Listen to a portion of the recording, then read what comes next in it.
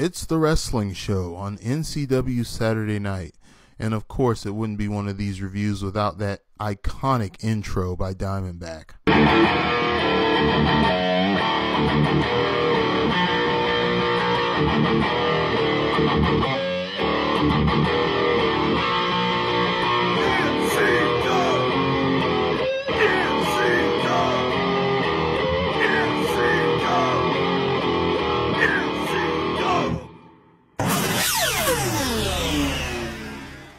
Now that was radical, which y'all know about that.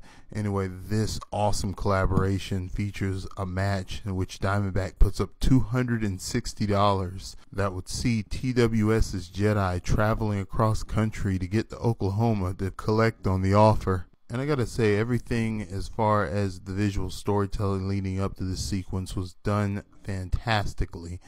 I mean, the shots were well selected. Everything was well framed. It was just really, really good. And there's also this wonderful name graphic work here. Very Lucas LTD there. As we go to opening tie-up here, which was decent. I liked it. Solid. And I really appreciated them taking the time to sell the struggle on this tie-up. And I love the talk done by Jedi. It's a great addition to this sequence. After a long... Oh! Oh! I can hear that in Screw City. Oh! And I absolutely love the spinning leg strike, almost like something Jamiroquai would do. This Irish whip to the corner was sold very well by Diamondback, and I'm already beginning to see fantastic trust between these two, which I love to see. There's great contact, and then this counter, that leg pick was fantastically. That steps over.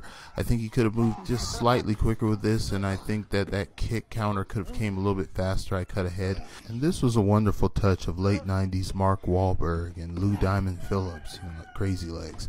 We go for a second tie-up here, and I like that Diamondback immediately picked the leg. And this was an interesting hold he executed. It's a modified matted scorpion deathlock side held, very similar to the hold we normally call the X-lock. But my deductions in this sequence come from how long it took the official to assert her dominance. I know she's new, but that took way too long in demanding a break. This follow-up was fantastic, though, and I wanted everybody to notice that Diamondback had dropped the bag in this sequence, which will come into play later.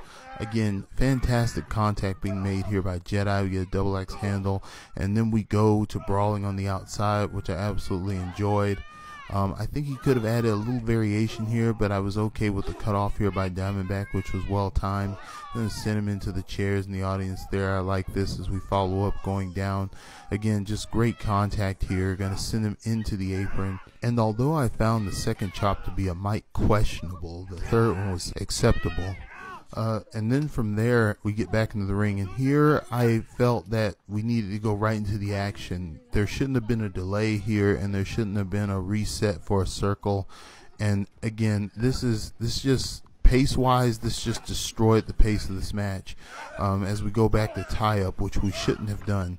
I was happy to see a side back drop, although I think the communication was a little too visible there and a little too audible, per se. The ref was there, good for the count. I was happy at that. He shoots him off into the ropes and then nails that beautiful spinning roundhouse to the midsection. I love that kick that Jedi does.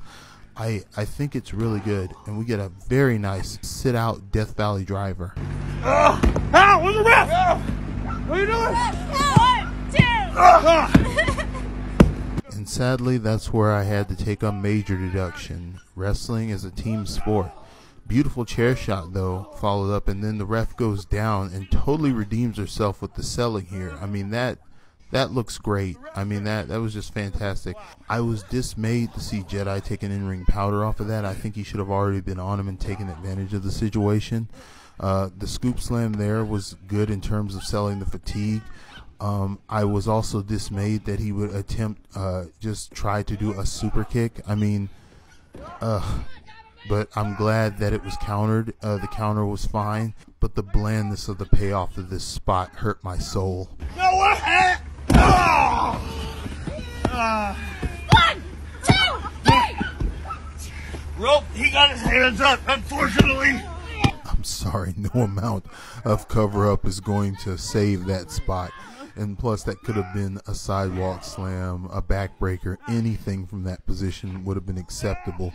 As we go into a figure 4 here by Jedi, it's well executed, and I like that the referee is watching the shoulders, and I think there's just good cooperation at this point.